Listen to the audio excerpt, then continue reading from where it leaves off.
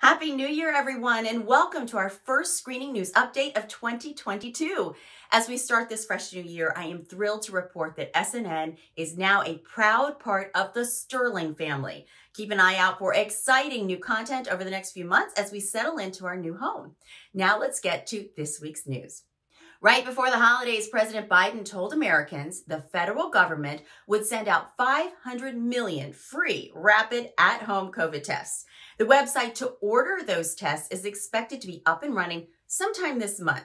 Right now, though, the administration is still reportedly working on getting those tests and working with the Postal Service to figure out how to manage that massive number of deliveries.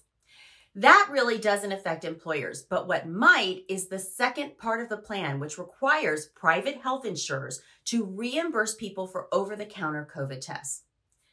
Starting on January 15th, you'll be allowed to submit a claim to get reimbursed for up to 8 tests per person per month. If you're a family of 4, that means you could be reimbursed for as many as 32 tests per month.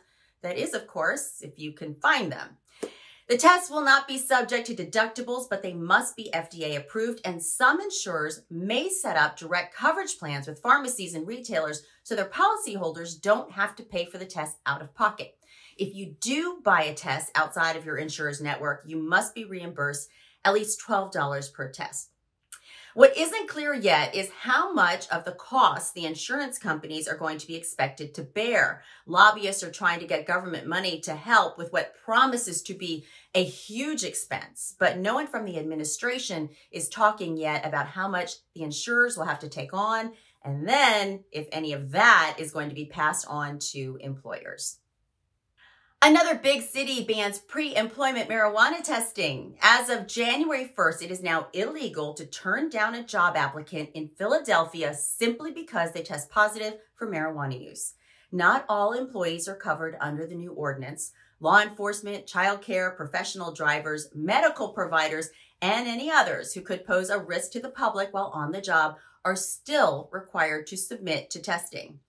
Employers in Philly still have the right to demand a drug-free workplace, and they can discipline employees who are under the influence while at work. If you've been taking advantage of the Form I-9 flexibility when hiring remote workers, you now have several more months before you have to return to checking new hires' documents in person.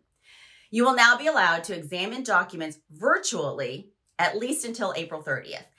There's even talk that ICE might be warming to the idea of making the rules permanent.